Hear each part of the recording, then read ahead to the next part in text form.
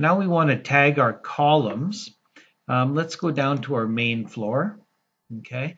We have our beam annotation. There is no column annotation tag. So what we do is we just say tag by category, and then we can hover over our columns, and we can use our space bar to pick what side we want our tag to be on.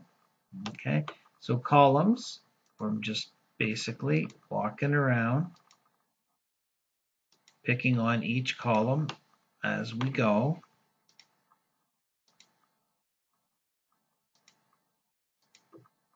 Turned out good. And let's go to our second floor. Tag by category. Oh, I don't need to save. Hover over the column. You can see the tagging tool itself. The